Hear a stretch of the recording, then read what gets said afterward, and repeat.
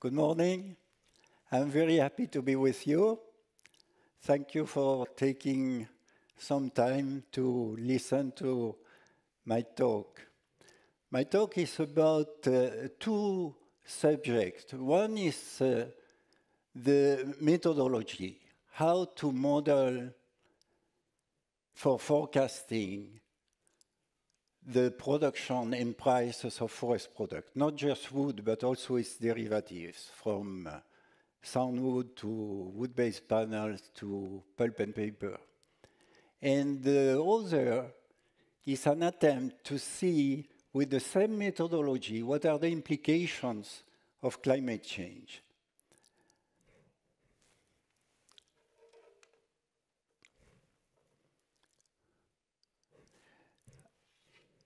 I have some places to thank for the support that I received.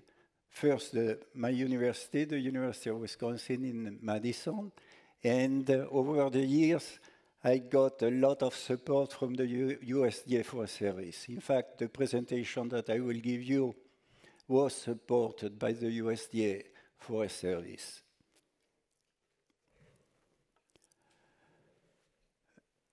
When we look at the effect of climate change on forestry, we have to recognize that climate change has many aspects. It's very complex.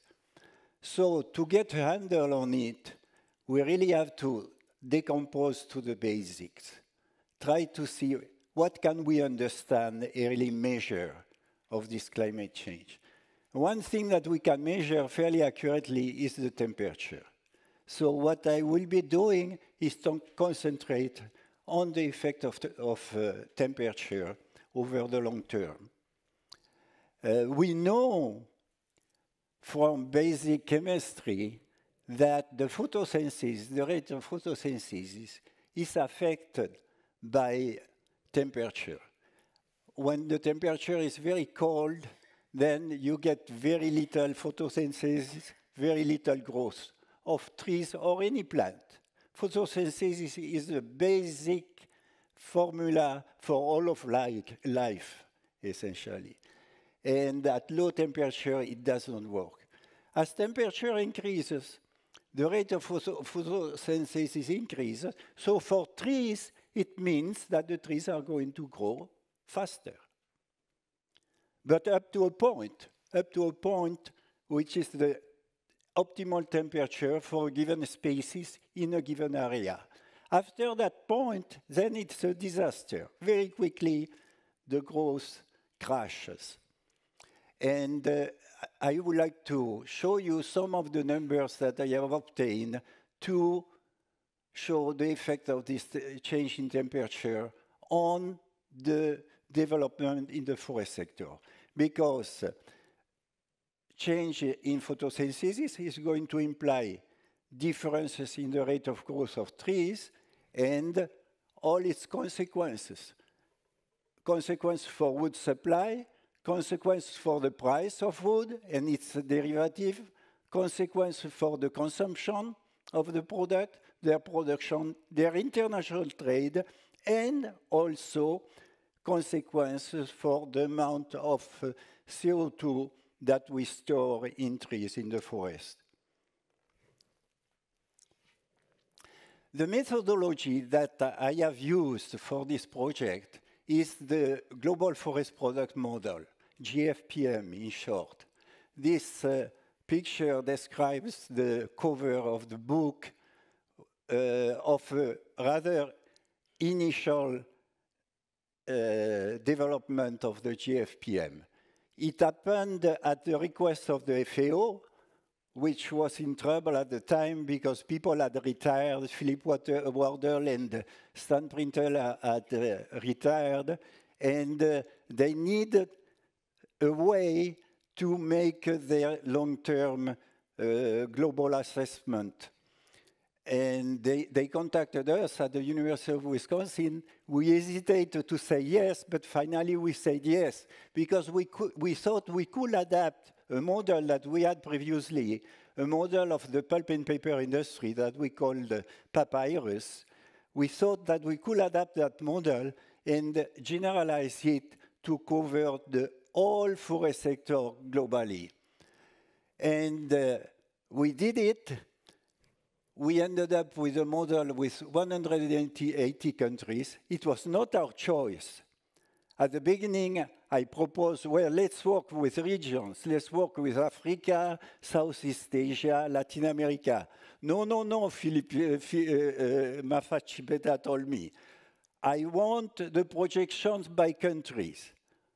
Well, I hesitated for a while, but finally I said yes, and we ended up indeed with a model with 180 individual countries.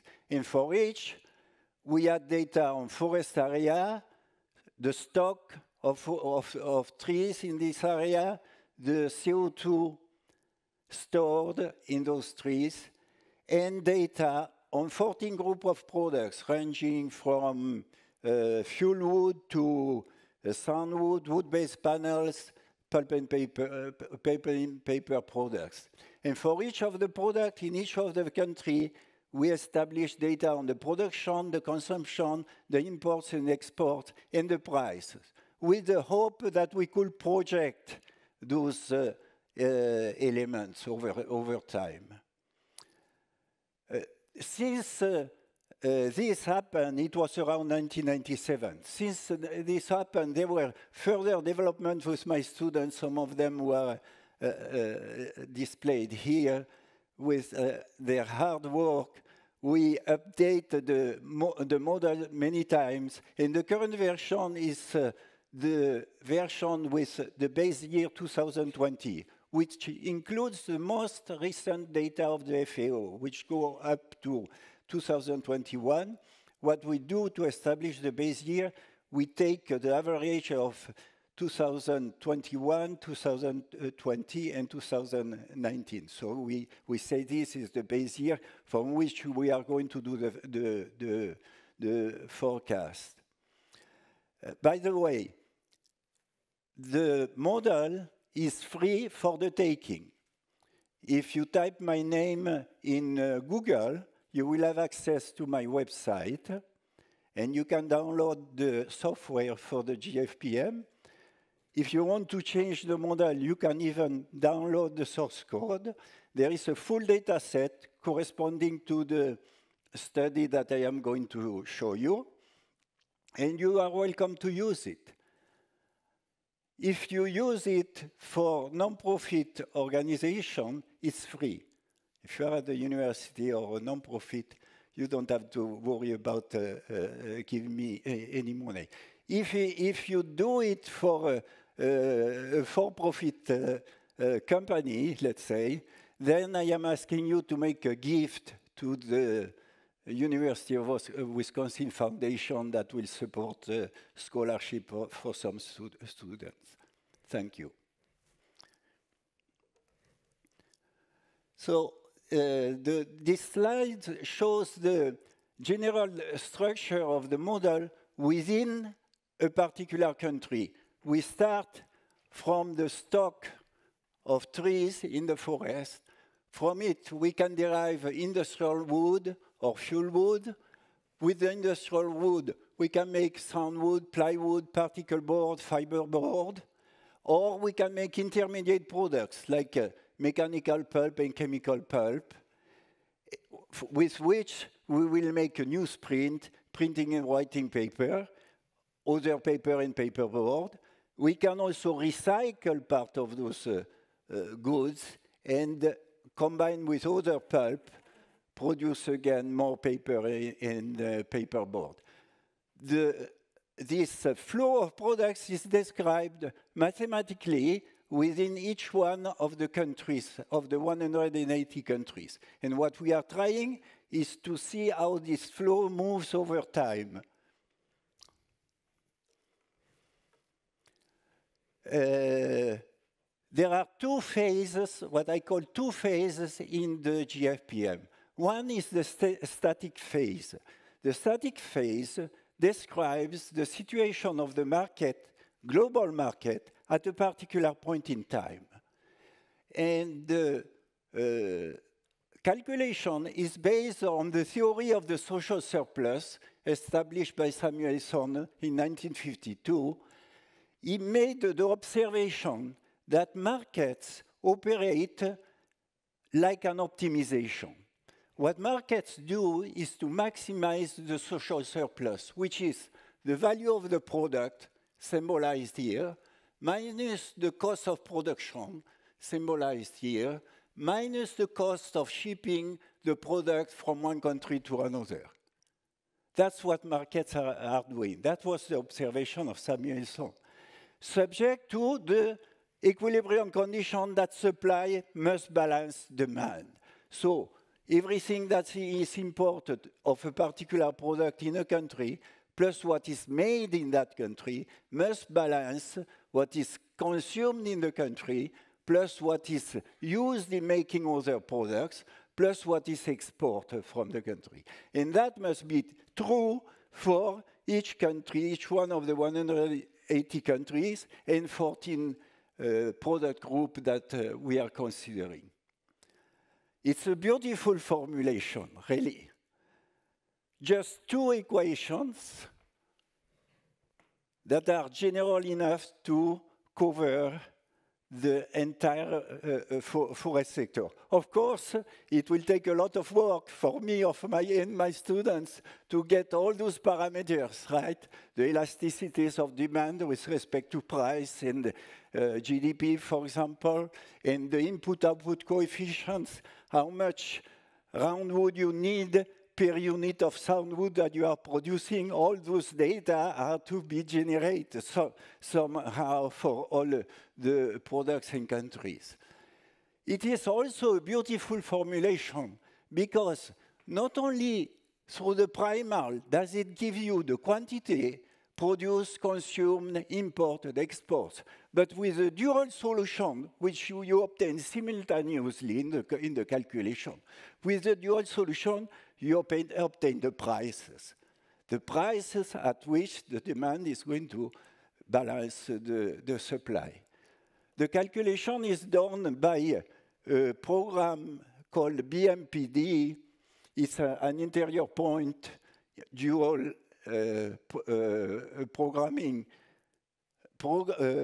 dual quadratic programming system developed by Csaba Mészöro. He is at the Hungarian Academy of Science. And he was kind enough to give us free again, as long as it was used in the GFPM and not used for other purposes. He gave it to us, which means it's fully integrated, and you don't have to spend any money to finance Lindo, who will charge thousands of dollars for an optimization model, for example.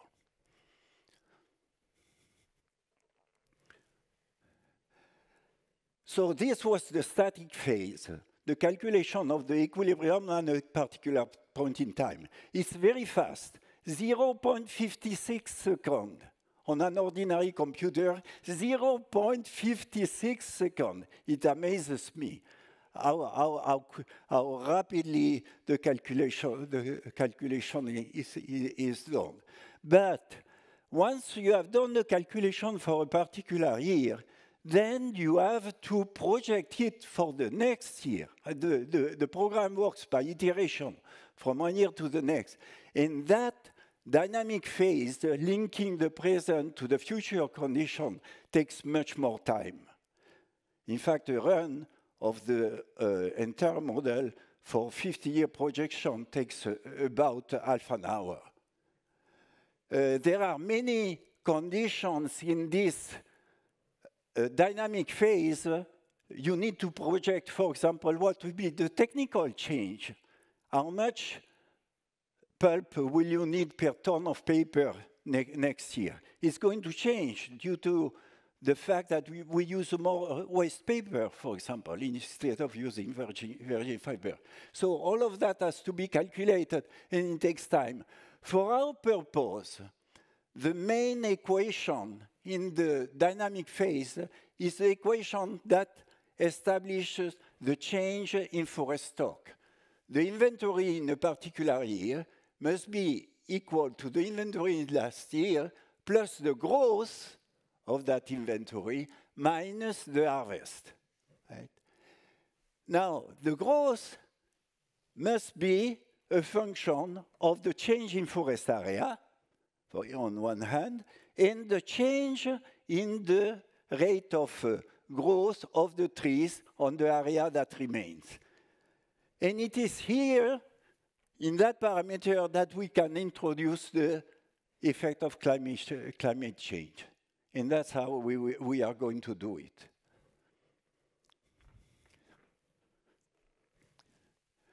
We can do it by using some of the data available. In fact, the idea of the project came to me when I read the article by Wei and Oren in Tree Physiology in 2010.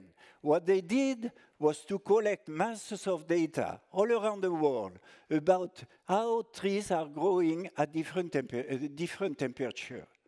And they established with those data the equations for boreal forest, temperate forest, and tropical forest, equation that predicts the effect of temperature on the growth of trees in that location.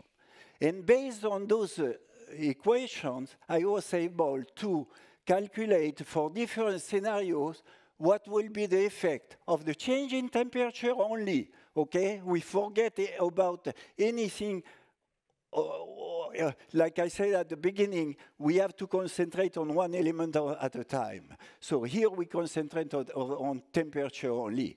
And what I was able to establish was the effect of temperature, different level of temperature, according to the scenario. I used the scenario of the IPCC, the International Panel for Climate Change. There are 3 of them here. The first one, the B2, which implies a rise in temperature of 2.4 degrees centigrade over 100 years. The A1B, that implies 2.8 degrees of temperature over 100 years. And the last one, A2, that implies a 3.4 rise in temperature. And you see the result based on the equation of Wei and Oren. The results show a positive response to increase in temperature in the boreal zone, some effect, some positive effect also in temperate zone, but a large negative effect in tropical zone, right? And it is those parameters that we will now introduce in the GFPM to try to see what are going to be the consequences for the whole sector of this rise in temperature. We have to consider many industries, from logging to house construction. I was raised in France, as some of you may know, and you can hear from the sound of my voice, the Franglish also, that I am so amazed when I look at the people building houses in the United States with sticks and a flake board. I mean, look at that.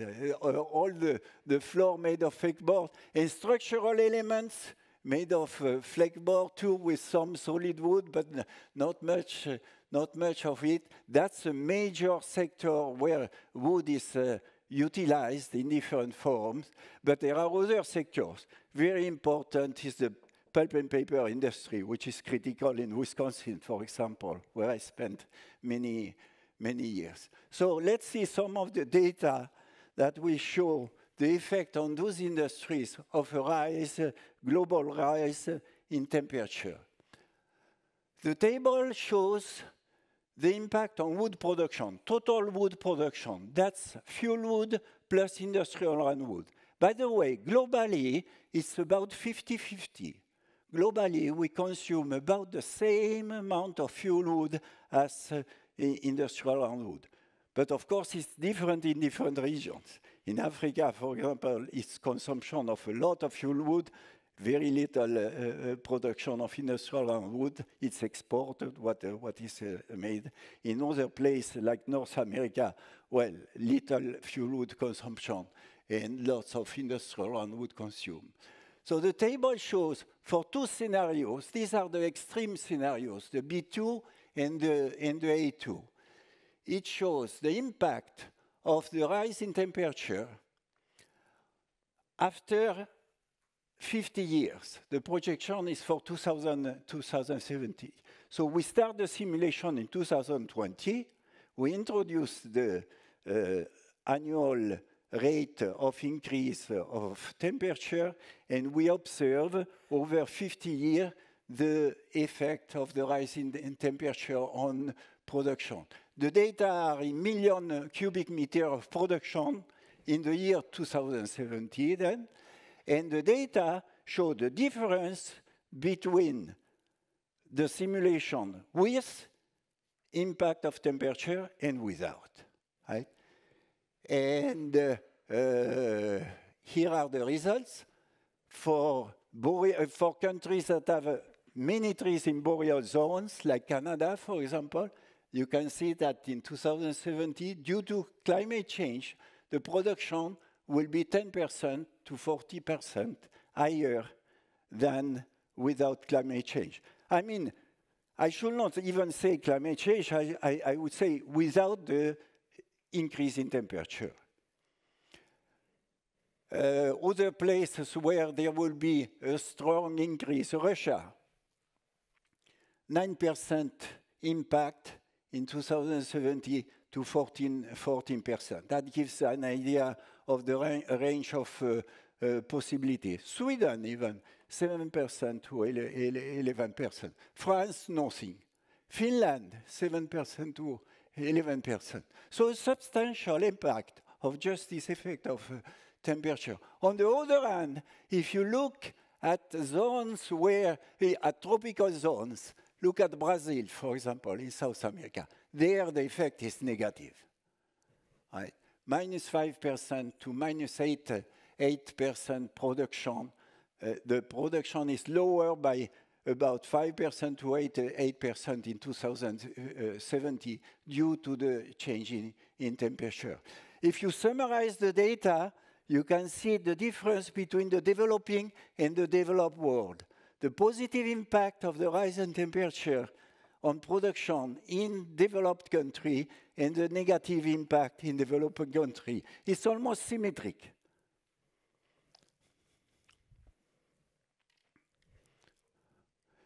Like I told you, the beauty of the system is that you can get the price effect also. And of course, for an economic point of view, having the prices is critical. The chart show the difference in wood prices under scenario B2 and A2. The difference in wood price year by year due to the increase in temperature. In scenario A2, for example, this is the pattern. A decrease in price of about 4 to 5% over a 50-year period for industrial roundwood. The effect is less important for the more elaborate products like soundwood and chemical pulp. In the B2 scenario, the effect on price is practically zero, negligible. When you have the data on quantities, quantity produced, quantity consumed, and the data on price, then you can calculate for the whole sector, the whole industries put together, you can calculate an indicator like the value added. The value added is the value of the product, the value of all the products produced in the sector, minus the cost of producing them. It is the return to capital and labor, if you want. And this is the impact measured in $1 million under the two scenarios, B2 and A2. You see the places where there is a positive impact, about 1.6 billion to 3.3 billion in Canada, for example, 4% to 10%. On the other hand, negative impact, like in Brazil, 2 billion to $3 billion, minus 4% to 9%. That's the reduction in value add in Brazil due to the increase in temperature over 50 years. So it is substantial. In Indonesia, we have the same pattern of the negative impact.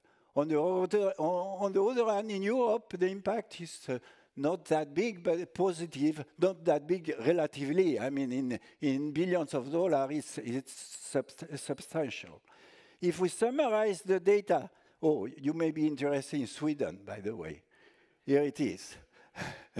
Here it is for Sweden, 4% to 2% relative impact.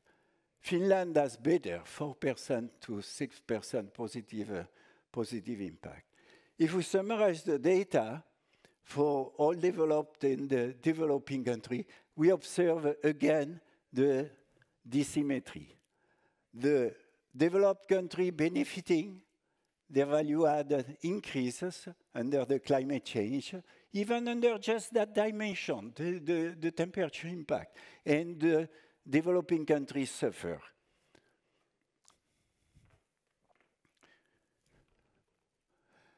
Another thing that we can look at is the amount of carbon that is stored in the forest. The picture is black to give this idea that we are interested in the carbon that the trees are containing. And these are the data. They are in million tons of CO2 equivalent, and it is again the impact. In the year 2070, the impact of the change in temperature. You can see the negative effect in Brazil, for example, 4% to 6%. In Indonesia, 3% to 5%. On the other hand, the positive effect. Canada, an increase of 5% to 9%, Sweden 2% to 5%. Russia is a big one, 8.5 billion ton. The difference in 15 billion ton difference, 5 to 9%. So, to conclude, we have looked at some of the market effects of temperature change over a long period, half a century. We have observed that the results are very much scenario dependent. You saw the big difference in all the results between the B2 and the A2 scenario. So it depends a lot on the basic assumption that you are making regarding the evolution of the economy, for example. This is why we should think of the results not really in terms of prediction, but in terms of projection. They are conditional results. If you assume this, then this is what you have to expect. But the information still, I think, is precious in terms of decision making. We have observed that the general effect of a rise in temperature will be a lowering of the world prices. The world prices are measured by the unit value of export. We observed also the very much contrast between developed and developing countries. The pattern in general, developed countries benefiting, developing countries losing. It's the same even from CO2 sequestration. We always observe the dichotomy, north versus south. So what can we do about this? Well, I am counting on the young researchers that we have in the room. It's all yours, guys. It's all yours. What could you do? One thing is to improve the representation of climate change. We have looked just at this dimension of the change in temperature, but there are many other impacts of climate change, especially catastrophic events, large fires, storms, which seem to happen more synchronously. But what I hope is that you get the message that you have the methodology whereby if you can quantify, even just estimate, you don't need hard data. If you have just soft data, what Jeff Forrester calls soft data, that is to say, an idea of what the impact could be, then you can use a methodology like the GFPM or something else, if you prefer, and find out what the economic impact will be. Another area that I think would be interesting to look at from the point of policy is this contrast of the North versus the South. That's the general thing that we observed in so many areas of environmental change, the North versus the South. So could we think of ways of extracting by taxing, or I don't know which method that should be studied, of extracting this value add that we have observed in the northern countries and transfer it to developing countries, maybe through reforestation projects, for example, or some intervention like that. But again, it's up to you. Thank you very much.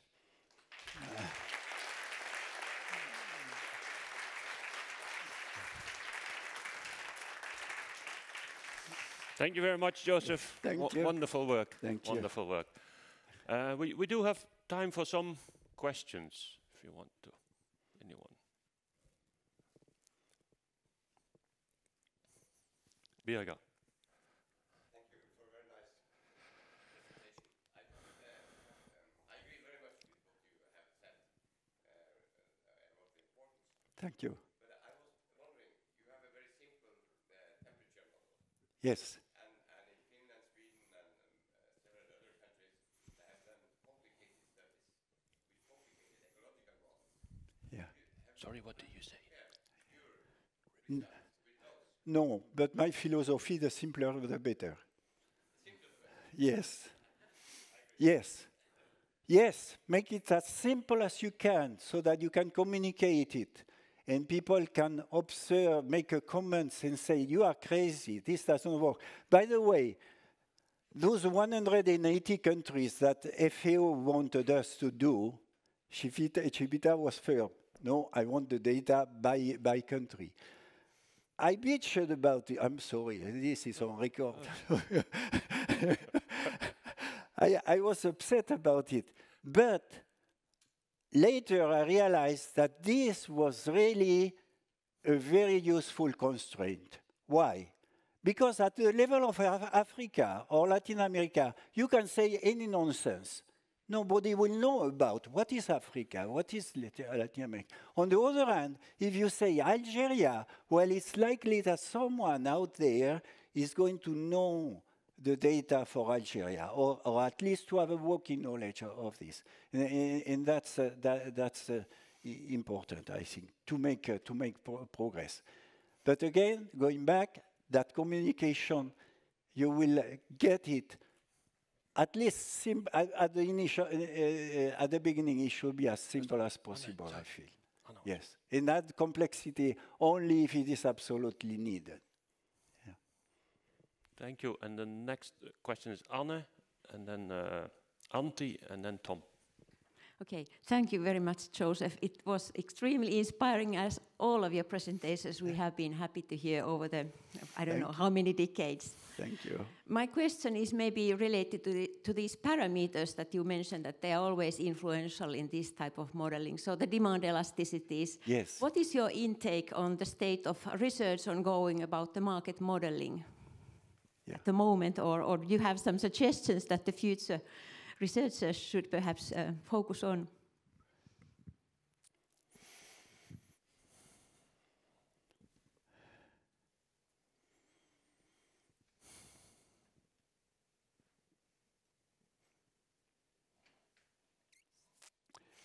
Maybe we should not put too much emphasis on the estimation of parameters. Maybe it's preferable to be bold and to have some result, and then based on the feedback, observe where the improvement has to be made. Is it really the elasticity of demand for plywood, for example, that is critical? Or is it something totally different, like the input-output coefficient for chemical pulp? So that's what I will tend to do. Yes. Antti?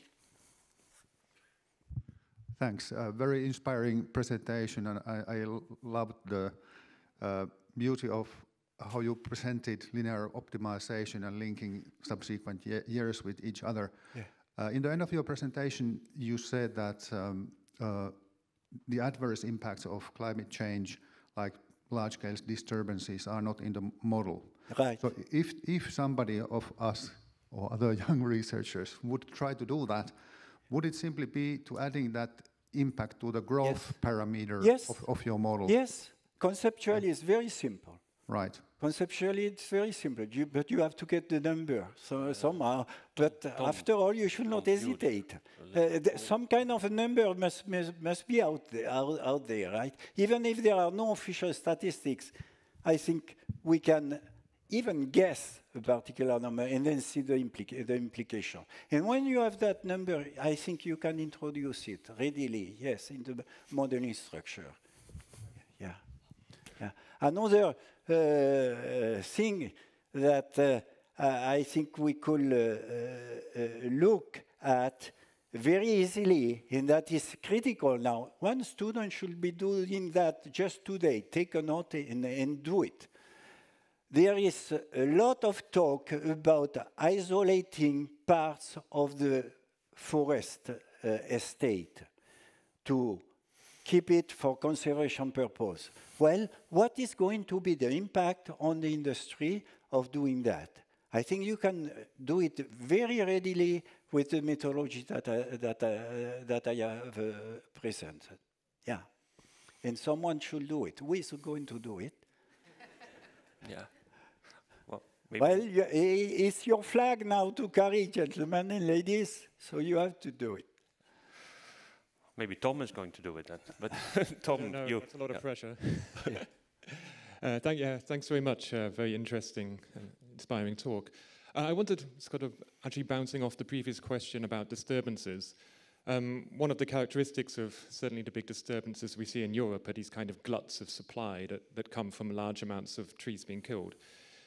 Does this require adjustments in your model to account for this? Is this something that fits into the very simple formulation as you describe it, or would you need to readjust parameters to account for this? You will have to adjust the parameters for sure, yes. Keep in mind, nevertheless, that the methodology is more adapted to long-term trends projection rather than short-term fluctuations. Right? What you have is a general idea of the development that will take place. But if you want to make a prediction, which I did, unfortunately, recently, I wanted to see what will be the effect of the COVID on the global forest sector. And I made a projection that were lousy. They were terrible. Yes. So I think we should refrain to have that desire of having immediate results. I think the methodology is more adapted to long-term forecasting, long-term trends. Yes. That was the last for this. Thank you very much, Joseph. Yes, thank you. Yeah. Thank you.